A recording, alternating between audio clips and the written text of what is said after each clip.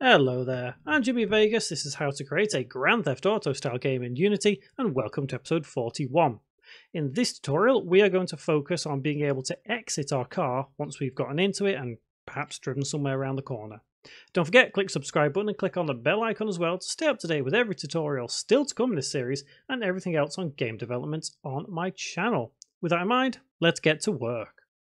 So, the way we're going to do this is pretty much the inverse of what we've done to get into the car originally, and we're going to do this tutorial in two slightly separate stages. The first one is getting the mechanics of getting out of the car sorted, and then we'll work on a little bug that will appear later on as we've done that. So we're going to start by creating a new script, and we'll call this one Vehicle Exit. So this is going to be slightly mirrored, like I say, towards our vehicle entry, and we can use the same kind of code that we've previously written. We're going to start by adding in the namespace for the car. So using Unity standard assets.vehicles.car semicolon, and we can get rid of the annotations and void start because we don't need them. So I'm going to be flipping between a vehicle entry that we wrote last time and vehicle exit a couple of times. And we are going to take these three variables. So the vehicle cam, the player, and live vehicle. The player is not going to matter too much until the second half of this tutorial, but those variables will be important. We can also take this section here where we've got if input.getKeyDown is E. That's also going to be important. So let's take that if statement out of there and place it in vehicle exit inside the update. So the reason we're doing this is because we are basically doing the inverse of everything. So for example, the player.setActive false, let's take that and let's place it before the vehicle cam and say that is true. And vehicle cam is then false. We also then have to turn the components of the car off because we are no longer using the car at this point. It's no longer the player, as it were. So they're all false. So this line here is somewhat important because we need to turn that on. But I want to give ourselves a little bit of time before we can re-enter the vehicle just in case. So let's create a coroutine. So down here, let's have enumerator, and let's call it entering or enter again, close bracket, open curly bracket, and we'll wait for half a second. So yield return new, wait for seconds, and in brackets 0.5f semicolon. And then what we do is we say this right here, the box collider needs to be turned on again. So basically, we're going to have to declare another variable, and that's going to be the entry trigger itself. So up here, public game object, and we'll have that as entry trig semicolon, which means this .game object now changes to entry trig, and this whole line moves out of here into the coroutine, and it's changed to true because we want to turn it back on. And then the final thing to do would be to turn this game object off again. So this dot game object dot set active false semicolon, and the last thing within the entire script to exit the vehicle is to start this coroutine. So start coroutine, enter again, open close bracket again, semicolon, and save the script. And as I always say, if you have any problems with the script, head over to my website, Downloads and Assets, Grand Theft Auto series, and tutorial number 41, and you can download this script for free there. So we've also got to modify our vehicle entry script as well. So if we head over to our vehicle entry script, we are going to have to put can enter back to false once we've entered our vehicle. But it does also mean that we need to activate the vehicle exit. So we're going to do the same as what we've done in vehicle exit, use a coroutine. So after we have the live vehicle.getComponent car audio enabled is true, let's put can enter equals false. So as when we get out the car, we can easily get back in if we need to. So next, let's create that coroutine down the bottom.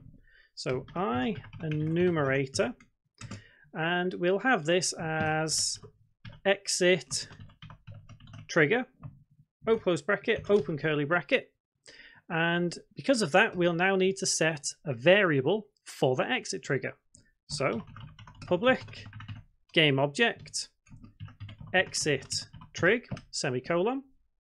And down here in the coroutine, we're just going to wait for half a second. So yield return new, wait for seconds. Again, we'll have 0.5f semicolon.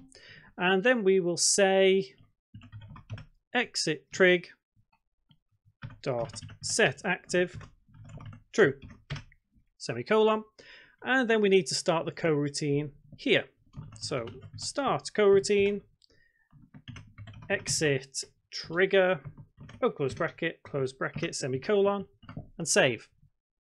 So these two scripts are now interacting with each other, and they're determining whether we are in the vehicle and can get out, or whether we are out the vehicle and can get in.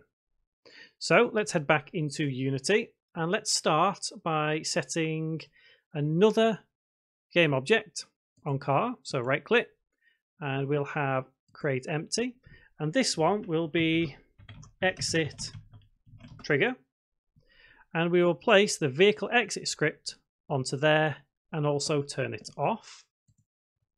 So we now need to set the vehicle cam, the player, which is right there, live vehicle, which is the car itself, and entry trig, which is that one there.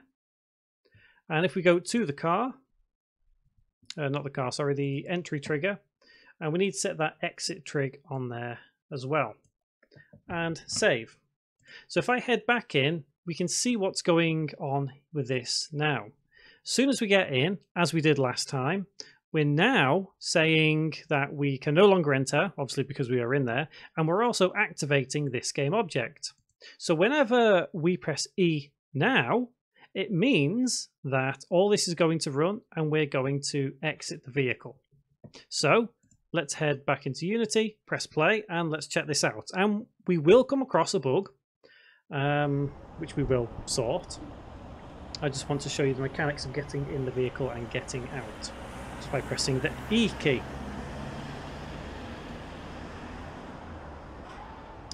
So let's head over.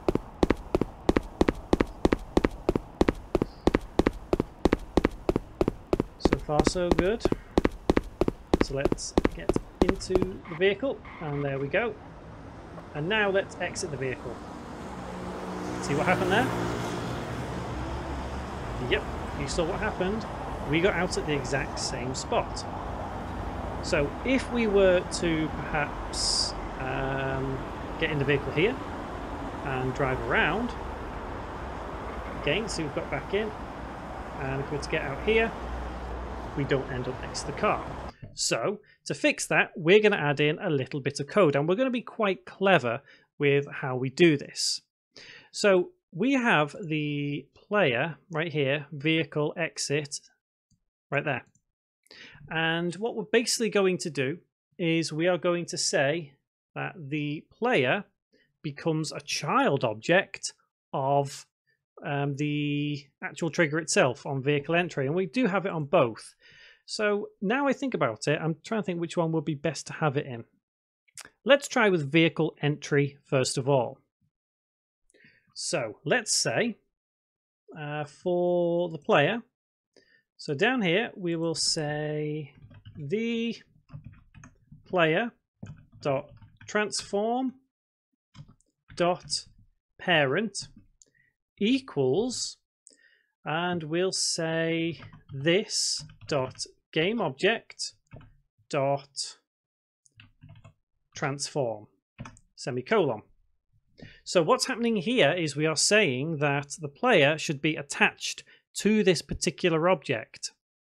And when it's attached to the object, it will travel with it wherever that object goes, even though the player is not actually visible in the scene. So if we save that and go to Vehicle Exit, and here we need to do the inverse. So we need to uncouple the player from the car, because if we don't, the player will resume, but it will still travel with the car. So if we go here to just above enter again, and we say the player dot transform dot parent equals null, semicolon, and save. The reason we use null is because that means nothing. It does not have a parent. It itself is a top level object in the hierarchy. So now if we press play and check this out, and this should work as intended. I would actually like to see what you guys have created in this series so far, because I think over the past 10 tutorials or so, we've really gotten deep into how this game is made. So I would absolutely love to see just how much you've got going on in this game now. So let's get into our car. Let's drive over here. And let's get out. And there we go. We're out by the car. Let's get back in. And let's head over here. And let's stop by the mission point and get out. And there we go. That is just how we do it. So I just want to show you a quick little thing. So if we don't have that, where we disconnect the player from this game object, you'll see what kind of effect you end up with. I suppose sometimes not achieving the desired effect can be quite humorous. I think it's one of the joys and beauty of game development that you can create a lot of these bugs and glitches, and they are usually quite funny if sometimes you haven't done something right. So if we were to head over here and not have that null, obviously when you download the script from the website it will have null in there, so you don't need to worry about that. But if we were to do this and drive down here and try and get out of the vehicle now, you can see what happens. We have turned into... So you can see what's happened there. It's gone a little bit funny. So yeah, that's why we use null. So next tutorial, what I think we're going to do is we're going to add some UI to this, because I want to display on screen, you know, something that says E enter vehicle. So we know that we can actually enter the vehicle.